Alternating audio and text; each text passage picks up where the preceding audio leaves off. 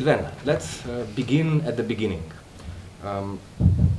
The situation which you report on in your film, the street protests in Madrid, is something which is not only specific for Madrid.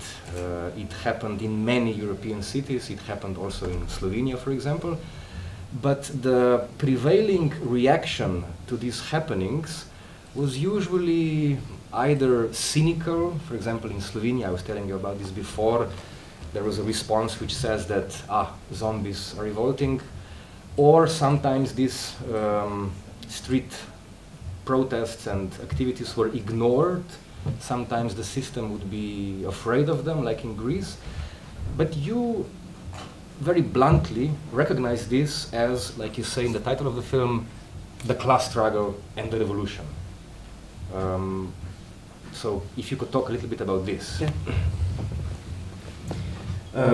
As I said at the beginning, when the event in Spain happened just after the what we called in Europe the Arabic Spring, and so I go on the place and I try to understand what happened, and it was for me very, very clear that it wasn't a little demonstration or something like that, but something more deep. You can find I arrive on the place perhaps 10 days after the beginning, and in the middle of on the place Puerta del Sol, so in the middle of Spain, in the center of Madrid, so the center of Spain, they built a camp. They built a camp, and it was another society.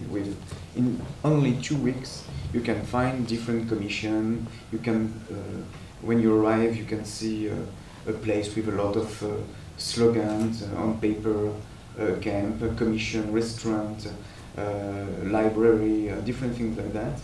A lot of people spoke about politics on the place at each time of the day, in the streets around the place. When the night is coming, you can find.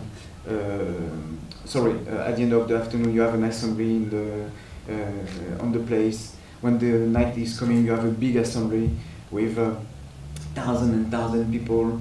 When it's the end of the weeks, the Fridays, for example, you have at this time the very, very big assembly with 10,000 people who try to speak about politics, and I never did see something like that before. So it was very strong and powerful. And when I start to understand what's happened very clearly, I think before I read some text, because 2 weeks after the beginning of the process, you can, in France, for example, I can find some article about the process from people in university, and I read that they wrote that the people on the place was the people of the middle class, the bobo, something like that, But when I was on the place, it's not very like that. You can find some very mixed people from different social class, Some people from the low classes, proletarian, some of them too, until the middle or the little bourgeoisie, middle class or little bourgeoisie, So the spectrum was very large like that. You can find, of course, some undocumented people, some group of undocumented people, special commission. And when I start to speak with the degradation or the expression of the people, and after I start to speak with them, I think that I understand that it's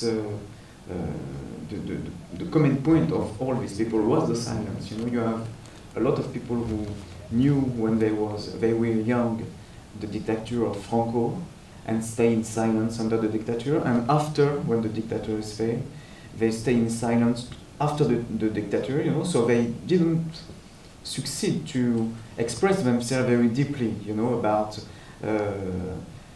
their life and how they feel about the political systems, So they spent from a system to another one.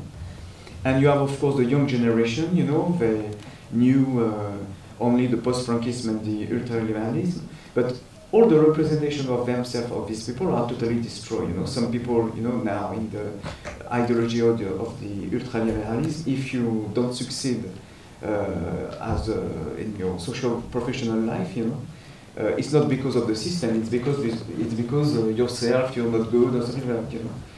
In the ideology of ultraliberalism, people who haven't a job, non-employed people, is not people who haven't a job, is people who are not the capacity to have a job, you know. It's the ideology of the ultra-liberalism, like that. We build a kind of capability. And so, in this, for the first time, perhaps in Occident, in the 21st century, it was a process of different people from different generations who try to gone on the place, on the street, to try to speak about how they receive the policies of the country, and try to express themselves. They don't, for a lot of people, they don't know what they want really, how they can build a system. But they say this system actually is not possible. And we have to think about the process and the society that we would like to build. And they try to do that, not only in speech, of course, you have a lot of speech, but in the same time they try to experiment some new kind and some new form of life, you know, in this camp. So for me, the camp in Puerta del Sol is really like, to use the concept of Foucault, for example, a heterotopic place, you know.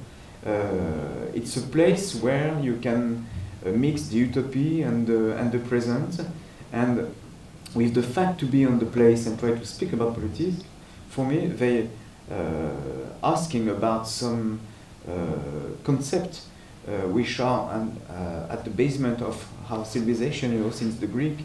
It's the concept of logos, the verb, you know, logos, demos, revolution, how we can build a common life different than the order of the society right now. And for me, it's very actualized in a certain sense. The concept of revolution and class struggle is not, but it will be a mistake to have a reading of this process with the glass of the 20th century, you know, with a Marxist lecture or something like that. It's not the same. It's not the concept of revolution as the big evening, you know, or we have the revolution start, we take the power, and now it's something like the happiness on the earth. It's really the revolution as a process.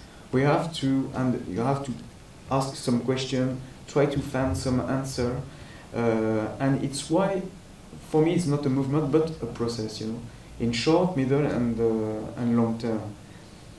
So a lot of people are very disappointed by this process. They say, yeah, a lot of people was in the street at the beginning, now less and less.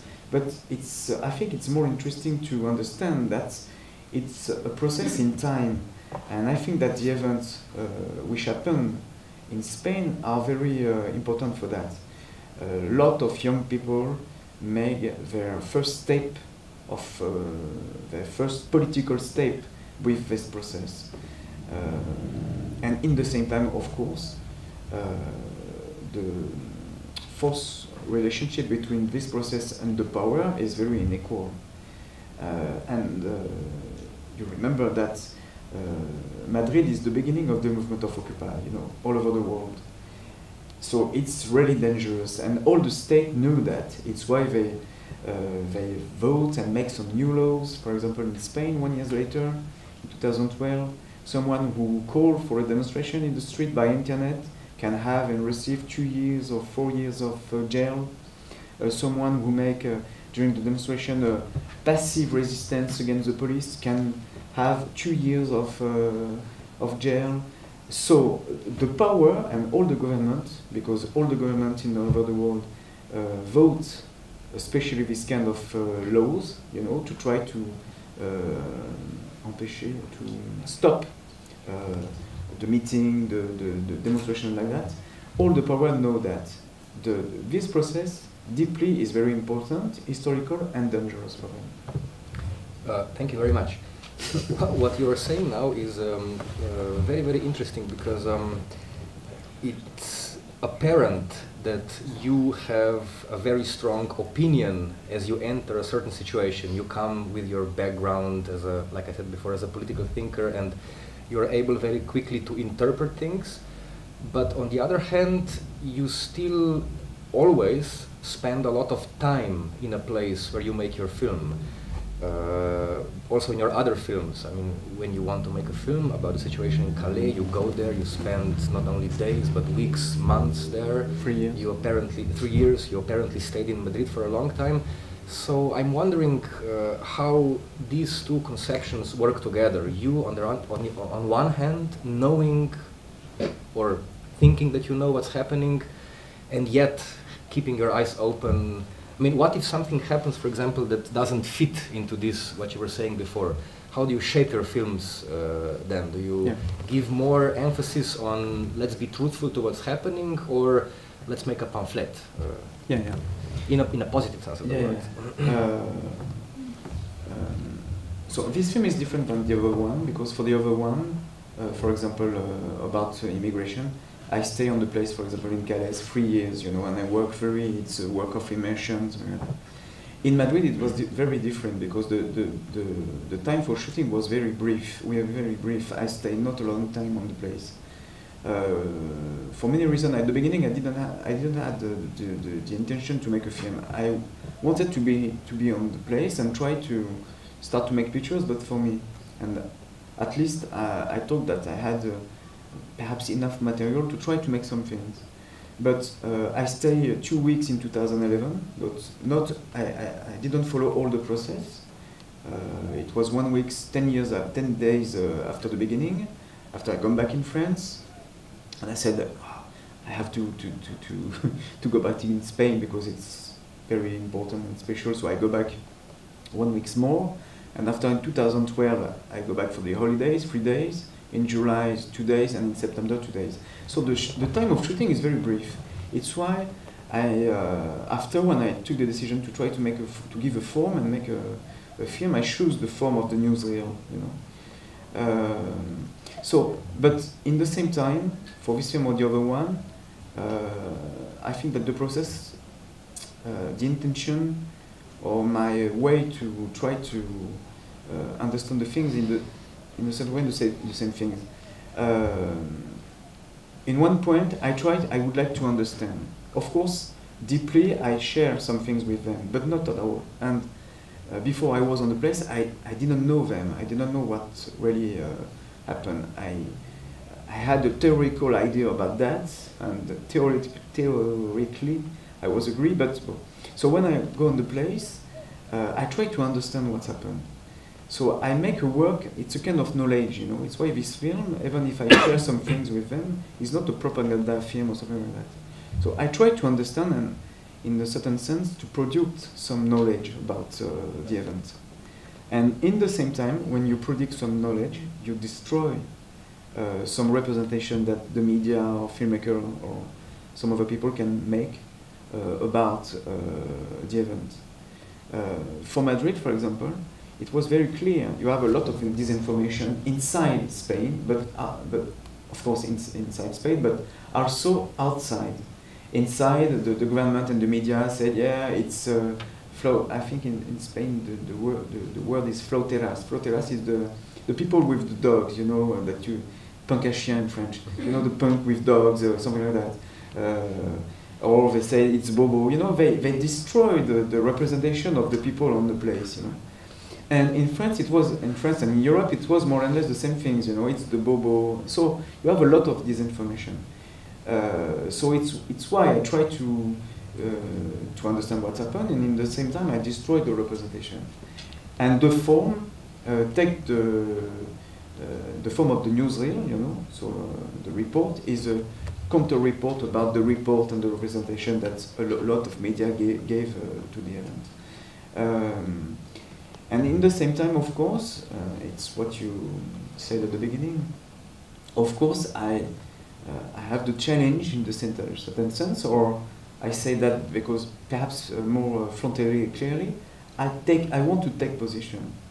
I want in the same time to produce some knowledge and destroy some representation, and in the same time, I take position for the event that I try to understand, something like that.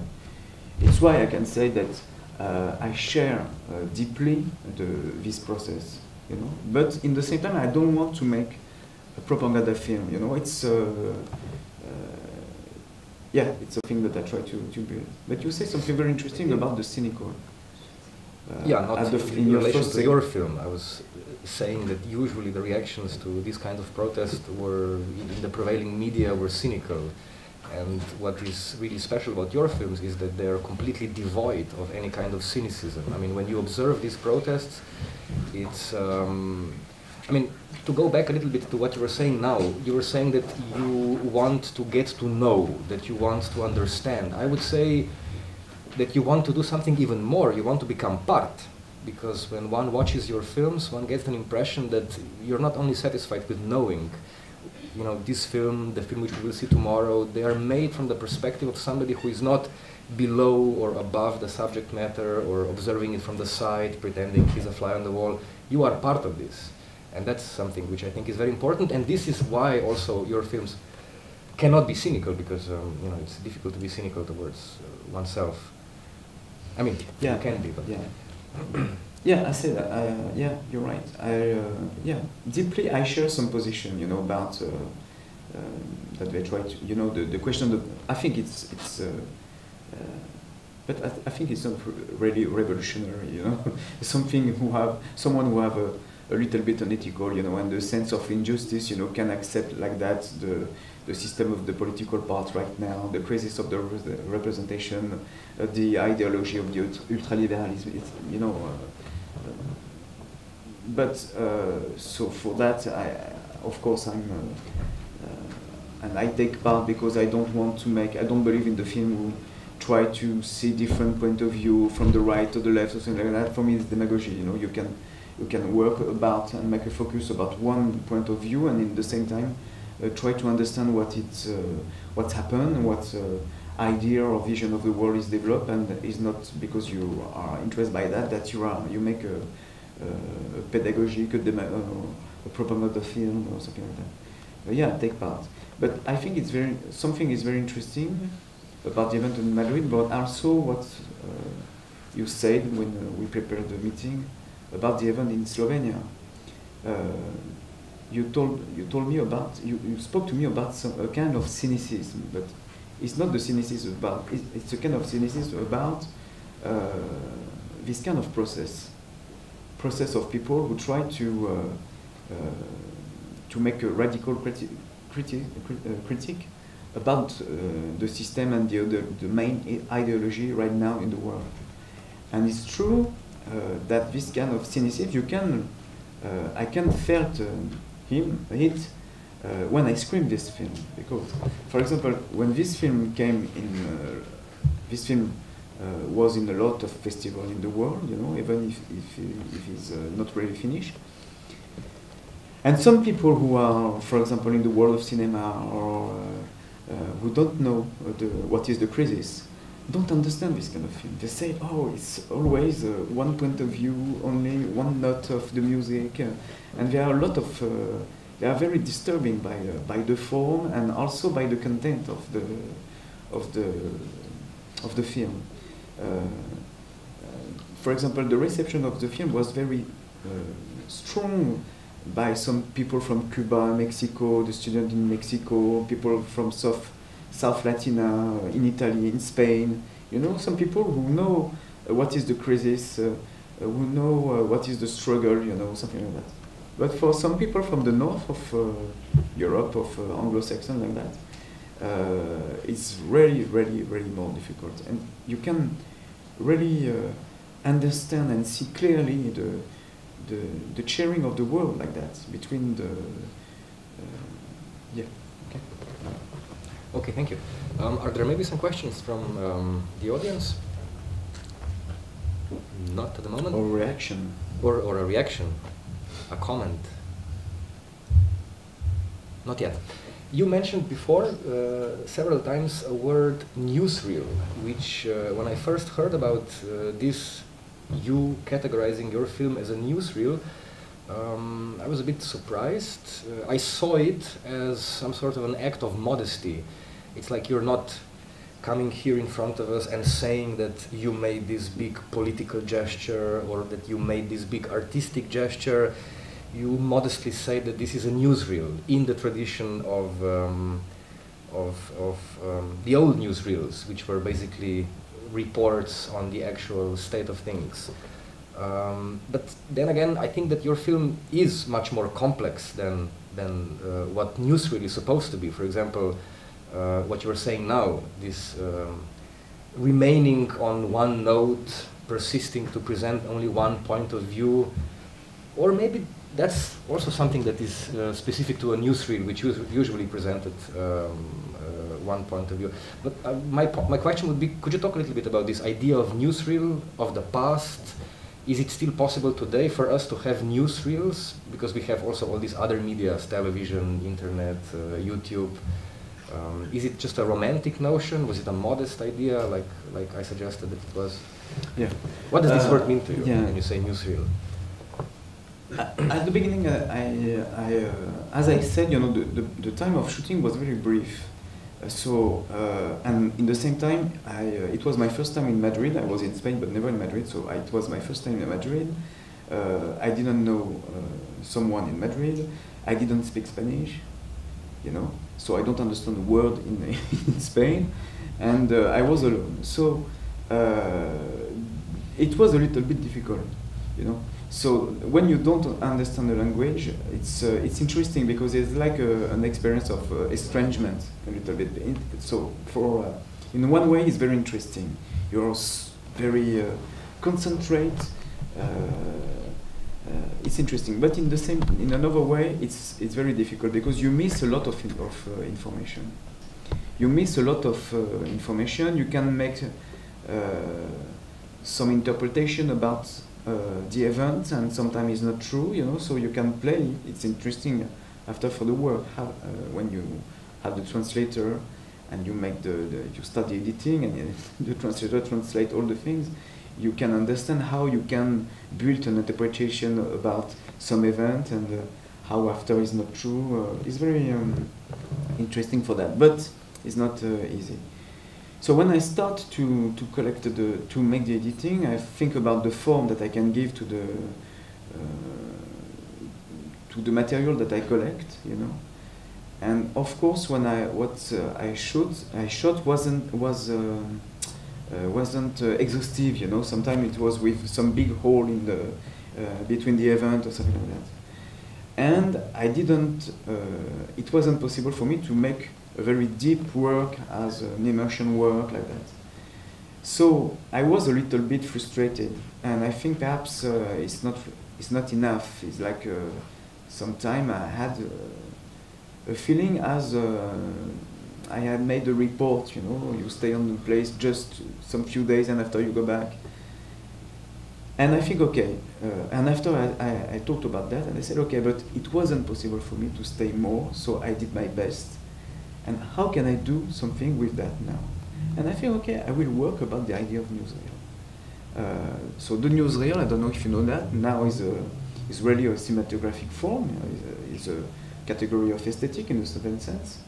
The newsreel was made by Robert Crummer. The word came from Robert Crummer, the wonderful filmmaker, American filmmaker, during the 70s. And the idea was to make some films about some subject that the main media didn't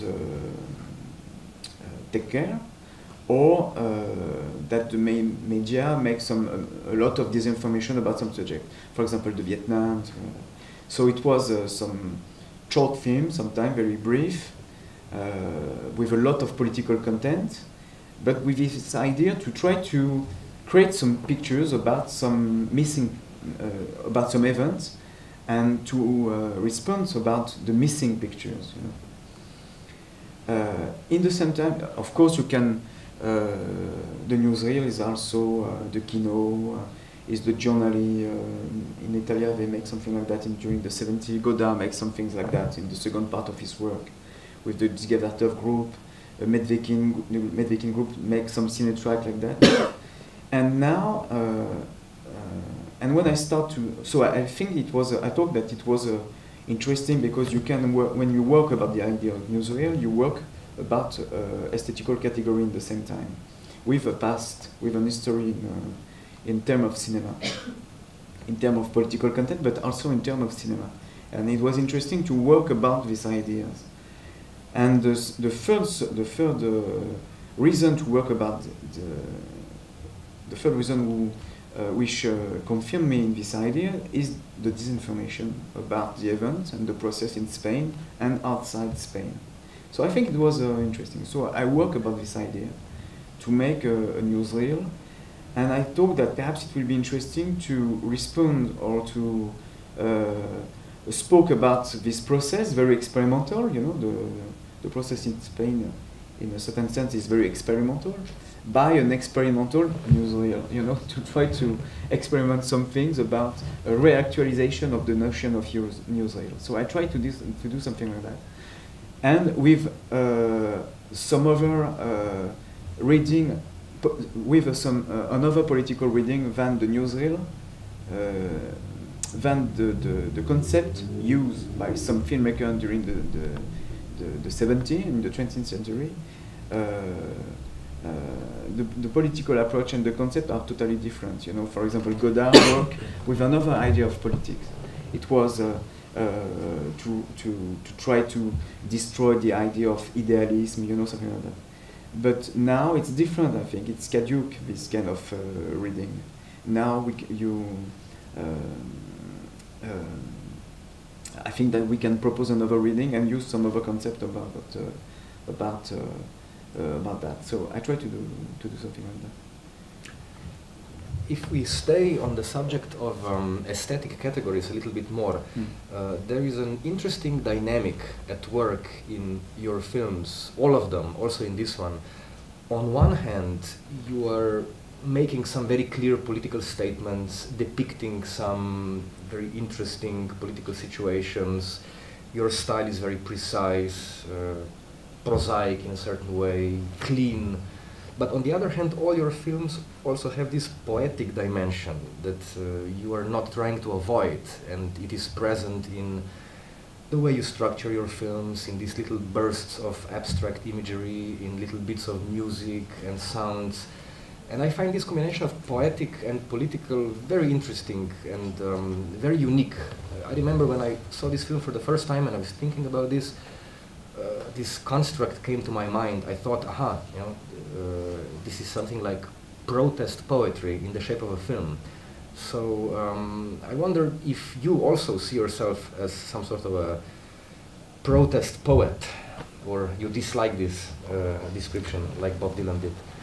No, I don't dislike this, but I think deeply, I think that you know, each person, everybody here has a political subject and also a poetical subject. You know, all the people in society, when we are some people and we live in society, and we have a way to present ourselves in front of different people. So each people create his own aesthetic in a certain senses, you know. Each people have the capacity to create his aesthetic in a certain. Some people choose this kind of clothes, make a tattoo or not, a piercing or not, you know, have a way to express himself, you know. So deeply, each people are political and political. And so I chose the cinema to try to define myself, you know, my posture in the world, to try to understand who I am, what I would like to do, to define myself in relationship with, of course, the world. For me, the cinema is really like that. It's a dialectical tool which permit me to make this work. And when you make this kind of work, you try to escape from the zeitgeist, you know, l'air du temps, which cross each other. I try to be, in certain senses, more free, you know. And my film is the expression of all these kind of things. I try to understand what's happened. Sometimes I make pictures about someone or a gesture, and I think it's a very strong. He have a very it's politically and poetically very strong, and it's necessary perhaps to make a big frame. A film is also a way to work about the feeling that you can about your own feelings, you know. For example, a French philosopher, Georges Didier Berman, work right now about the dimension of pathos, you know, how the pathos, the feeling is very important, and not only, it's not a miserabilistic thing, but how the pathos is a part really of the aesthetic. And of course, the definition, the etymology of aesthetic is aesthesis. Aesthesis means the sensation. So you can really, for an artist, define more and more your aesthetic with the dialogue between the cultural background and also with your own sensation, you know. And it's the combination of the dialogue between the both which permit to create something perhaps singular and personal. I try to work about that. Okay, thank you. Do we have a question now? Okay, we have to slowly stop. I had many more question, perhaps, if we stop right now. No? I had more questions for Sylvain, but there will be another talk tomorrow. Yeah. Okay. So I think maybe it makes more sense that we listen to the advice of the young lady and stop now. I would like to invite you again tomorrow at 1:30. After the screening of the fragments, there will be a discussion with Sylvain Georges, conducted by André Sprach. I think we opened a couple of very, very interesting subjects now that André is a specialist in, Georges Didier Berman. You also told me something very interesting today, that in the new issue of Trafic, Jacques Rancière is writing about this film, which I find very interesting because usually we translated the book by Rancière to Slovenian and it was mostly about classics. So I'm really curious how Rancière applies to something very contemporary like this. But let's leave all these interesting subjects for tomorrow. But of course, if somebody wants to talk to you, they can approach you and talk to you in person on the beach at the lighthouse tonight. Okay. So, Sylvain, I'm sorry we were interrupted like this, but we'll talk more tomorrow on Monday. Thank you very much for coming. Thank you for staying. Thank you very much.